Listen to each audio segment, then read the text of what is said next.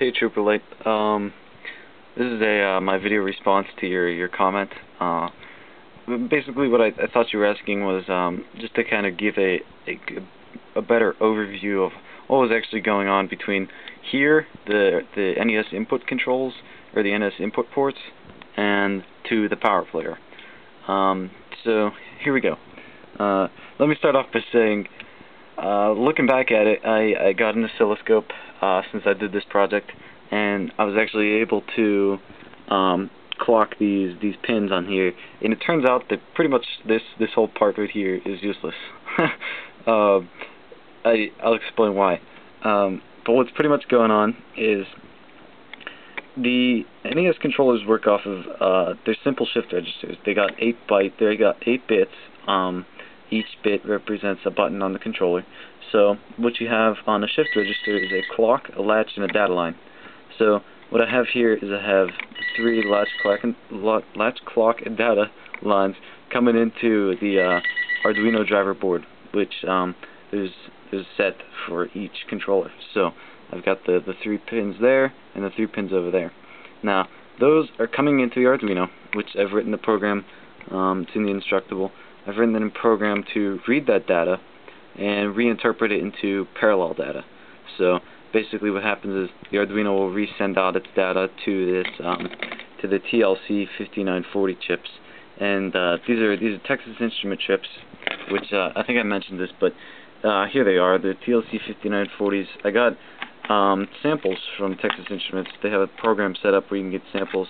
I was able to get 5 of them for free, so it works out good. And they're a good chip for this because they actually sync their current to control LEDs, so they connect them to ground variable, and that's good because the way the power player worked was it would short out, or it would connect its buttons to ground whenever you would press them. So that turned out good. So what happens here is this chip will output its data through these 8 pins here and these 8 pins here, and these go to both these quote-unquote chips that I just thought were like magic. I didn't really know, and I couldn't really tell if they were shift registers or not. So I just assumed that they were just a chip, and I just kind of rewired them and relogicked it based on the circuit board from the original system. So this chip here was, I believe, it was from the actual power player controller, the player 1 controller, which is actually the system 2. And then this one over here is the player 2 controller chip. So what I did is I looked back at the circuits, and I was able to rewire in all these 8 buttons. These 8 wires are the ones that are going in place of like the buttons on the original controller. Okay, so the data that's coming out of this chip goes into the traces from the original buttons, and then what happens is you got your 3 latch, clock, and data. I keep doing that. Coming off of there and back into the main motherboard, or whatever you want to call it, of the power player. So, and then down here it's the same thing for the player 2. Comes in and goes into the original pins, or whatever you want to call them, on the power player. So, like I said, what we could have probably done if I had an oscilloscope back then is I could have just mapped these out and measured them, and I could have realized that, oh, that's basically just taking serial or shift register data. So in the end, I could have just went right here to over here actually, and just completely skipped all this.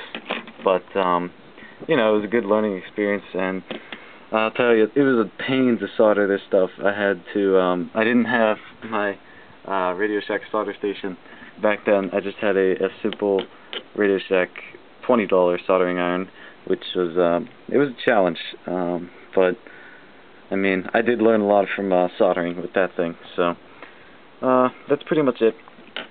So this was actually the first one that I built, and I did start working on a second one down here. And this second one I was going to sell, but I never actually got it working. The player 2 doesn't actually work. It has this stupid problem. I don't know what's up with it. But I built this one off of a Yobo NES clone, and it turns out that it's a lot simpler because number one, it came with ports, so I didn't have to buy this separately. And it was a lot more easier to interface. I didn't have to do any of this, and it turned out that I didn't have to do this really anyway. But I don't know, it takes up a lot more room. If I cracked this one open, it would take up probably 25% less room. So maybe I'll get this one working, I don't know, but I haven't been able to yet. I got a couple other projects, so I hope this helps, Trooperlite. If you have any more questions, please comment, and I'll see what I can do. So, thank you.